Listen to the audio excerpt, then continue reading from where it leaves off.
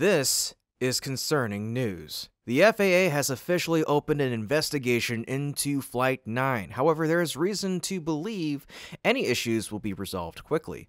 Meanwhile, SpaceX has announced an ambitious launch target for this year. Can you guess how many missions they're aiming to fly?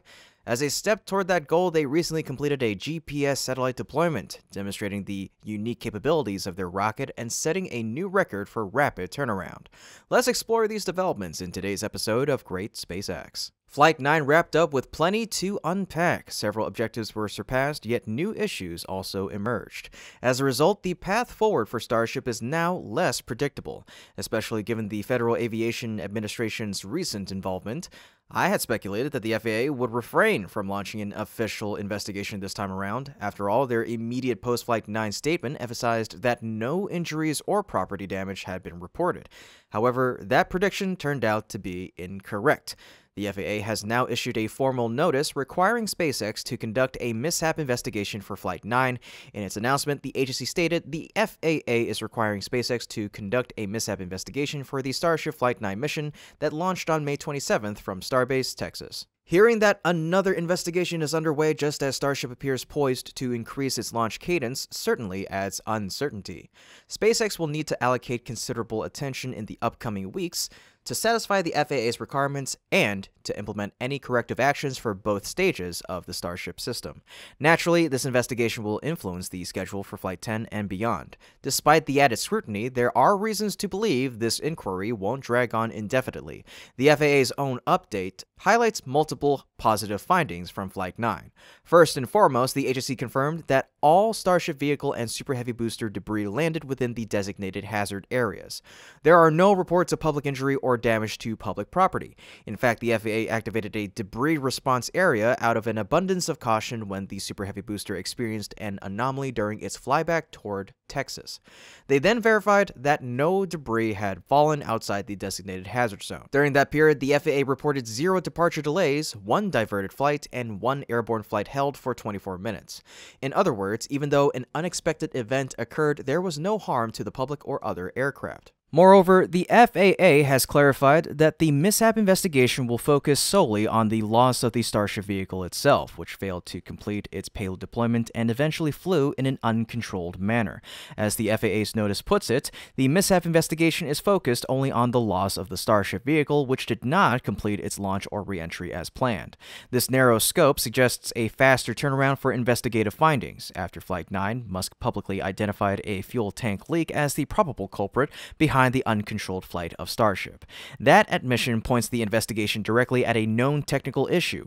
Consequently, the FAA and SpaceX engineers can focus on analyzing tank integrity, plumbing connections, and leak detection protocols without being sidetracked by unrelated anomalies. Meanwhile, the booster side of the mission will not be part of this formal mishap investigation. The FAA explicitly noted that the loss of the Super Heavy booster is covered by one of the approved test-induced damage exceptions requested by SpaceX for certain flight events and system components.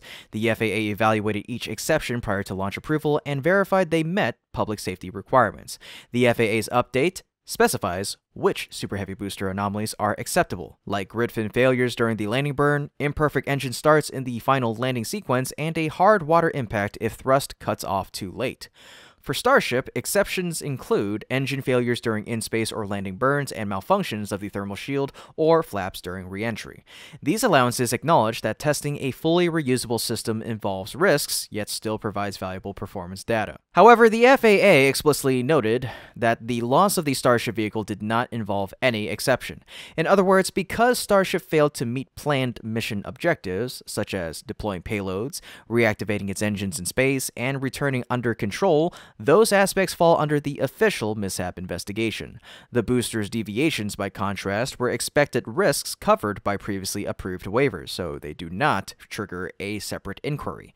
Given that the Flight 9 marked significant improvements compared to Flight 7 and 8, especially regarding the Super Heavy booster's performance, SpaceX should be in a good position to complete the FAA investigation relatively quickly.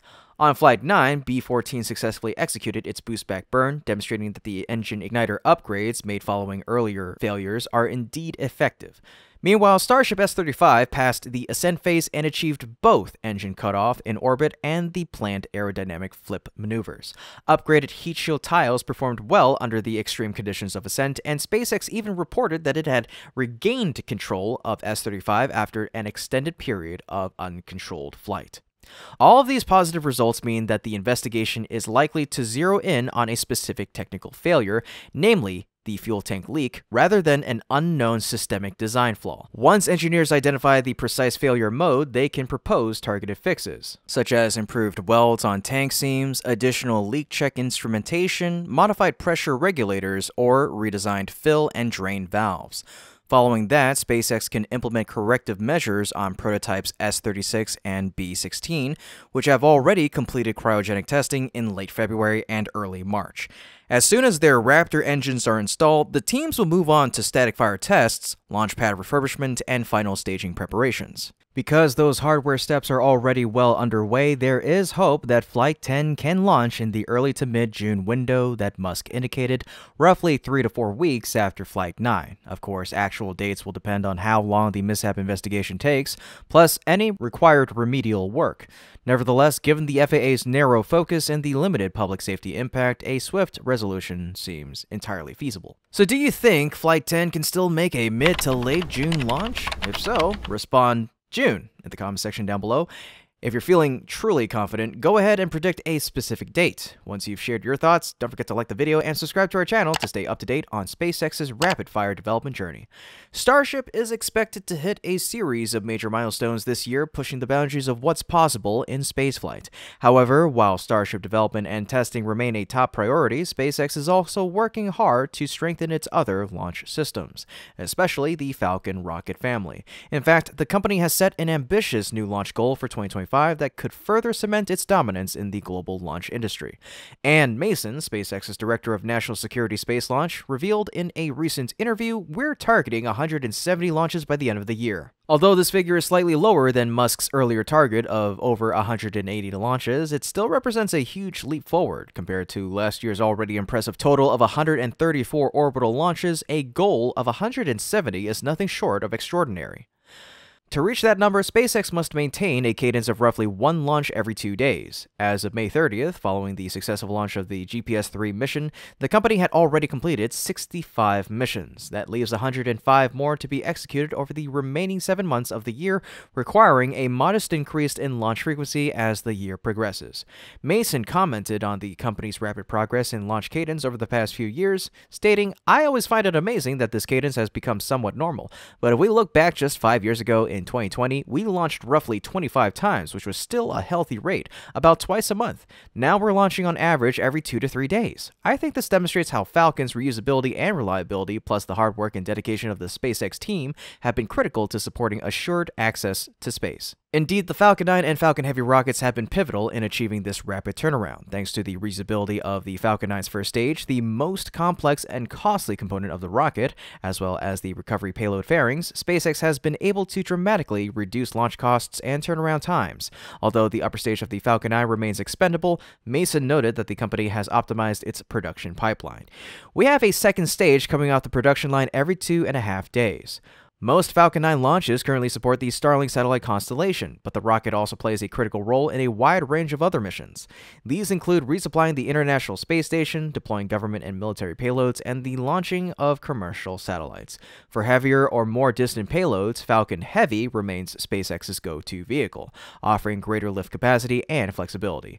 With its goal of 170 launches, SpaceX is once again showcasing not just the technical superiority of its rockets, but also its growing influence across the space industry. From commercial telecommunications to national defense and interplanetary ambitions, the company's launch systems are at the heart of nearly every major space initiative today. As SpaceX continues its march toward these ambitious targets, it's clear that the Falcon rocket family will remain a backbone of global space access, reliable, reusable, and relentlessly efficient. As a powerful demonstration of its unmatched reliability and flexibility, SpaceX's Falcon 9 has just completed a major mission that highlights its increasingly vital role in national security launches. At 1:37 p.m. Eastern, a Falcon 9 rocket launched from Cape Canaveral's SLC-40, carrying the U.S. Space Force's GPS-3 SV-08 satellite into orbit. Just over 8 minutes later, its first stage, booster B-1092, landed successfully on the drone ship a short fall of gravitas in the Atlantic, marking its fourth flight, the 11th landing on that platform, and the 454th Falcon booster recovery overall, underscoring SpaceX's dominance in reusable rocketry. Roughly 90 minutes post-launch, the upper stage deployed the GPS-3 SV-08 satellite, supporting the U.S. Space Force's modernization of the Global Positioning System. Built by Lockheed Martin, the GPS-3 series delivers 3 times better accuracy and is nearly 8 times more resistant to jamming, vital for secure and reliable positioning data in today's contested space environment. This was the 8th satellite in the GPS-3 series, which began launching in 2018. Of the 10 planned, only SV-02 launched on a ULA Delta IV. The rest have flown on Falcon 9. Both SV-07 and SV-08 were originally assigned to ULA's Vulcan, but were reassigned to SpaceX due to Vulcan's delays. The SV-08 mission stood out for its record-setting speed. SpaceX received the launch order on the 7th of March, and successfully launched by late May, just under 3 months. This shattered the previous 5-month record, also set by SpaceX for SV-07, and sharply contrasts with the typical 18 to 24-month prep timeline for national security launches. Colonel Jim Horn of the U.S. Space Force praised the rapid execution, highlighting its importance for future mission flexibility. Colonel Andrew Menschner added that the team could push timelines even faster with refined processes. Lockheed Martin acknowledged the milestone with a post-launch "Thanks for the lift, SpaceX," to which Musk replied, "You're welcome." With its rapid integration, reusability, and consistent performance, Falcon 9 has become the backbone of both commercial and defense spaceflight. The GPS-3 SV-08 mission reinforces SpaceX's role as the industry leader in launch responsiveness and reliability. This has been Kevin with Great SpaceX. Don't forget to like the video and subscribe if you haven't already to stay up to date with yours truly on the latest milestones in SpaceX's journey. Thank you so much for watching, and always remember, curiosity, imagination, and inspiration will follow you so long as you keep looking up.